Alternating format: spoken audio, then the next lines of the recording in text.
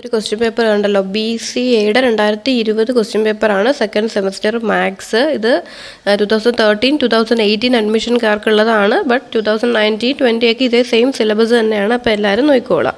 First question എന്ന് പറയുന്നത് നമുക്ക് പാർട്ട് 1 നോക്കാം. Draw the truth table four P or Q. എല്ലാത്തിൻ്റെയും ഓപ്പറേറ്റേഴ്സിൻ്റെ എല്ലാം ട്രൂത്ത് ടേബിൾ പഠിക്കുന്നതാണ്. അതിൽ P or Qൻ്റെ truth ടേബിളാണ് first വരയ്ക്കേണ്ടത്. Table P or Q disjunction ആണല്ലോ. അപ്പോൾ ഓർ എന്ന് പറയുമ്പോൾ ഏതെങ്കിലും ഒരു പൊസിഷനിൽ T വന്നു കഴിഞ്ഞാൽ ഫൈനൽ ആൻസർ T വരും. സോ അങ്ങനെ ഇവിടെ T F വന്നാലും T, FT വന്നാലും T, രണ്ട് ഫോൾസ് വരുന്ന കേസ് മാത്രമേ ഉള്ളൂ. Answer false. Next question define term contradiction ആണ്. അപ്പോൾ അത് ശ്രദ്ധിച്ചോളണം. ഇത് ടേം കോൺട്രഡിക്ഷൻ എന്താണെന്നാണ് ചോദിച്ചേക്കണേ. കോൺട്രഡിക്ഷൻ മെത്തേഡ് അല്ല. കോൺട്രഡിക്ഷൻ എന്ന് പറയുമ്പോൾ ഇവിടെ number 2 A Boolean expression which is always false. നമ്മുടെ ഫലാസി വേറൊരു പേര് ഉണ്ട്. Complete final answer full false വരണം. കോൺട്രഡിക്ഷൻ മെത്തേഡ് എന്ന് പറയുന്നത് നമ്മുടെ മറ്റേ ഒരു എക്സാമ്പിളായിട്ടൊക്കെ ചെയ്യുന്നതാണ്. റൂട്ട് 2 ഇറാഷണൽ എന്നൊക്കെ പ്രൂവ് ചെയ്യുന്ന ആ ഒരു സംഭവമാണ് കോൺട്രഡിക്ഷൻ മെത്തേഡ്. തേർഡ് ക്വസ്റ്റ്യൻ നോക്കിയാൽ fine the cardinality of the set. കണ്ടല്ലോ, കാർഡിനാലിറ്റി എന്ന് പറഞ്ഞാൽ ആ സെറ്റിൻ്റെ നമ്പർ ഓഫ് എലമെൻറ്റ്സ് ആണ്. ഈ ഒരു സെറ്റിനകത്ത് 5 ആണ് വരച്ചേക്കുന്നത് അല്ലേ. അതായത് ഒരു എലമെൻറ്റ് ആ സെറ്റിനകത്തുണ്ട്, ആ എലമെൻറ്റ് 5 ആണ്. സോ ഇതിൻ്റെ ആൻസർ 1 ആണ്. കാർഡിനാലിറ്റി 1 ആണ്. Number 4 define characteristic function. Characteristic function define ചെയ്യാം. ഡെഫിനിഷൻ നമ്മൾ ബൈ ഹേർട്ട് ചെയ്യുന്ന തന്നെയാണ്. Let A B A subset of A universal set U. The characteristic function F A of A is defined as follows. അപ്പോൾ A എന്ന് പറയുന്നൊരു സെറ്റിനെ relate ചെയ്തിട്ടാണ് നമ്മൾ ഈ characteristic function F A define ചെയ്തേക്കുന്നത്. നമ്മൾ എടുക്കുന്ന ഒരു എലമെൻറ്റ് എക്കകത്തുള്ള എലമെൻ്റ് ആണെങ്കിൽ 1 വരും, എക്കകത്തുള്ള എലമെൻ്റ് അല്ല എന്നുണ്ടെങ്കിൽ 0 വരും. അപ്പോൾ ഇത് വെച്ചിട്ട് ക്വസ്റ്റ്യൻ ആയിട്ടൊക്കെ ചോദിക്കാറുണ്ട്. ഇത് ഡെഫിനിഷനാണ്. ഇപ്പോൾ ജസ്റ്റ് ഇപ്പോൾ നമ്മളൊരു സെറ്റ് എ എഴുതുവാണ്. എ എന്ന് പറയുന്നൊരു സെറ്റ് 1 2 3 ആണ്. അങ്ങനെയാണെങ്കിൽ നമുക്കത് മാപ്പ് ചെയ്യുന്നത് നോക്കാനായിട്ട് ജസ്റ്റ് ഫിഗർ വരച്ച് നമുക്ക് എഴുതാം. 1 2 3 ഇത് മാപ്പ് ചെയ്യാനായിട്ട് അവിടെ 4 ഒക്കെ ഉണ്ട് കേട്ടോ. ഇവിടെ 4 ഒക്കെ ഉണ്ട്. അപ്പോൾ 1 എക്കകത്തുള്ള എലമെൻ്റ് ആണല്ലോ. അപ്പോൾ ഉള്ളതാന്നേൽ 1ലോട്ട് മാപ്പ് ചെയ്യും. ഇപ്പോൾ 2 ആണെങ്കിലും 1ലോട്ട് മാപ്പ് ചെയ്യും, 3യും 1ലോട്ട് മാപ്പ് ചെയ്യും. 4 നമ്മുടെ എക്കകത്തുള്ളതല്ല, സോ 0ലോട്ട് മാപ്പ് ചെയ്യും. ഇതാണ് എൻ്റെ കൺസെപ്റ്റ്. ഇപ്പോൾ ഇത് എക്സാമ്പിളായിട്ട് ചോദിച്ചാലും ആൻസർ എഴുതണം. ഡെഫിനിഷനും ചോദിക്കാറുണ്ട്. 5th ക്വസ്റ്റ്യൻ കണ്ടല്ലോ. Define union of 2 fuzzy set A and B. നമ്മുടെ സെക്കൻഡ് മൊഡ്യൂള് തുടങ്ങുന്ന ആ ഒരു തുടക്കത്തിൽ വരുന്നതാണ് ഫസി സെറ്റ്. ഇതിൻ്റെ ഡെഫിനിഷൻ എഴുതാനും ചോദിക്കാറുണ്ട്. അതുപോലെ യൂണിയൻ, ഇൻ്റർസെക്ഷൻ എല്ലാം ചോദിക്കാറുണ്ട്. അപ്പോൾ ഇവിടെ ചോദിച്ചേക്കുന്നത് യൂണിയൻ ഡിഫൈൻ ചെയ്താൽ മതി. നോക്കാം. എന്ന് പറയുമ്പോൾ നമ്മൾ ആ മാക്സിമം വാല്യൂ എഴുതുക. ഇൻ്റർസെക്ഷൻ ആണെങ്കിൽ മിനിമം വാല്യൂ ആണ് എഴുതുക. അപ്പോൾ അതിനൊരു ഡെഫിനിഷൻ കൂടി ഒന്ന് എഴുതിയിരുന്നാൽ മതി. Union of 2 fuzzy set and B A and B is the largest fuzzy subset കണ്ടൈൻഡ് at the same time in A and B.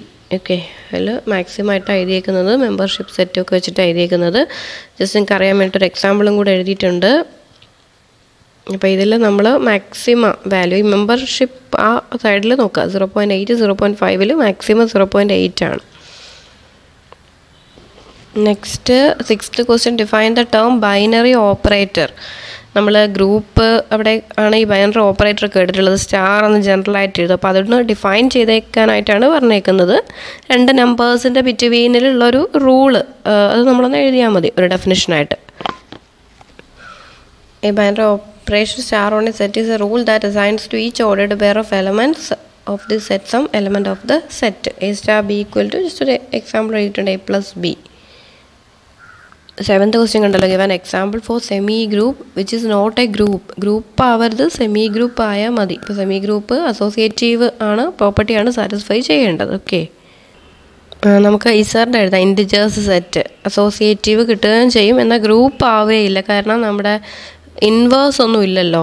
ഇപ്പോൾ 2ൻ്റെ ഇൻവേഴ്സ് 1/2 ആ സംഭവമൊന്നും ഇല്ല. അപ്പോൾ അതുകൊണ്ട് ഗ്രൂപ്പ് ആവുകയും ഇല്ല. നമ്മൾ എക്സ്പ്ലനേഷനൊന്നും വേണ്ട, എഴുതിയാൽ മതി. 8th let F from R to R and F from R to R be defined as F of X equal to X minus 1 and G of X equal to X square. ഇത് G ആണ് കേട്ടോ. Determine F composition G of 2. നമ്മുടെ composition അത് കണ്ടുപിടിക്കാനാണ്. Composition നമ്മൾ ഇപ്പോൾ F composition G of X ആണ് എഴുതുന്നതെങ്കിൽ ഇതേ ഓർഡറിൽ എഫ് അടുത്തൊരു ബ്രാക്കറ്റിനകത്ത് ജി ഓഫ് എക്സ് ഇങ്ങനെ എഴുതിയാൽ മതി. ഇനി ഫസ്റ്റ് നമ്മൾ ജി ഓഫ് എക്സിന് വാല്യൂ കൊടുക്കുക. F of G of X X square അല്ലേ, എക്സ് സ്ക്വയർ കൊടുക്കുക. ദെൻ ഇനി നോക്കാം, ഇവിടെ എഫ് ഓഫ് എക്സ് ആയിരുന്നപ്പോൾ എക്സ് മൈനസ് 1, അപ്പോൾ ഇവിടെ എക്സ് സ്ക്വയർ ആണ്. സോ എങ്ങനെ ഡിഫൈൻ ചെയ്യും? എക്സ് ഇവിടെ മാത്രം എക്സ് പിന്നെ -1, അപ്പോൾ എക്സ് സ്ക്വയർ -1 ഇങ്ങനെ കൊടുക്കാം. ദെൻ ഇനി നമുക്ക് F composition G of question ചോദിച്ചേക്കണ നേരത്തെ കണ്ടായിരുന്നല്ലോ, 2 അവർ ചോദിച്ചേക്കണേ. അപ്പോൾ ഇവിടെ എക്സിന് പകരം എന്താണ് 2 അല്ലേ, ഇവിടെ എക്സ് വന്നിരുന്നപ്പോൾ എക്സ് സ്ക്വയർ, അങ്ങനെ ഇവിടെ 2 വരുമ്പോൾ 2 സ്ക്വയർ -1. സോ 4 - 1 എന്ന് വരും. അങ്ങനെ ആൻസർ 3 എന്ന് കിട്ടും. ഇതുപോലെയാണ് ചെയ്യേണ്ടത്. ഇനിയിപ്പോൾ തിരിച്ചാൽ ചോദിക്കണമെങ്കിൽ കൂടി നമുക്ക് എളുപ്പമാണ്. ജി കോമ്പോസിഷൻ എഫ് എക്സ് എങ്ങനെയാണെങ്കിലും ഇതേ ഓർഡറിലാണ് തരുന്ന അതേ ഓർഡറിൽ ഇങ്ങനെ രണ്ടാമത്തേന് ഒരു ബ്രാക്കറ്റിനകത്ത് ആക്കിയാൽ മതി. എന്നിട്ട് അതനുസരിച്ച് അങ്ങ് ചെയ്തുകൊണ്ടാൽ മതി. Okay. 9th question, dry planar graph വിത്ത് 5 vertices ആണ്. അപ്പോൾ പ്ലനാർ ഗ്രാഫും ആയിരിക്കണം 5 verticesഉം ആയിരിക്കണം. 10th കൂടെ നമുക്ക് നോക്കാം. Name and algorithm to find shortest പാത്തിൻ്റെ graph G. Shortest path കണ്ടുപിടിക്കുന്ന ഒരു അൽഗോരിതത്തിൻ്റെ നെയിമിങ് ചെയ്യാനാണ് കേട്ടോ പറഞ്ഞേക്കണേ. ഓക്കെ, ഇതൊരു പ്ലനാർ ഗ്രാഫ് വിത്ത് 5 vertices ആണ്.